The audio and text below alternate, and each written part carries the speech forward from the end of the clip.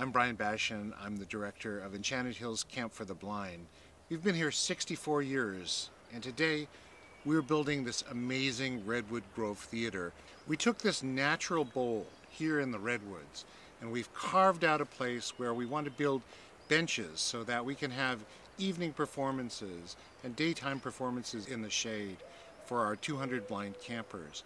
So with volunteers, 100% volunteers, we've been terracing the rocks and making a path and making places where campers can be in comfort and sit in beauty and participate and form a community. What we need now is we need the materials to build benches for 200 so that people can sit in comfort and watch their talent shows and skits and watch blind people do music and just have fun in all of our sessions that exist all summer long here in Napa.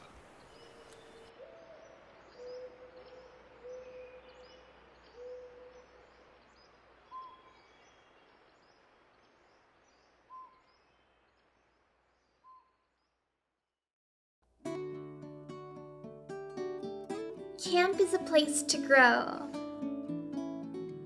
to create, to try new things, explore nature, and make lifelong friends.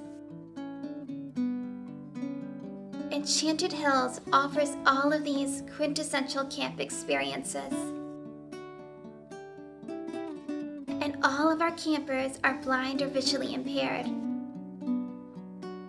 For a blind child, the independence and opportunities of camp are priceless. Enchanted Hills was founded by Rose Resnick in 1950, the first camp for the blind in the West. Blind herself, Rose had discovered her own self-reliance and abilities when she had the chance to go to camp.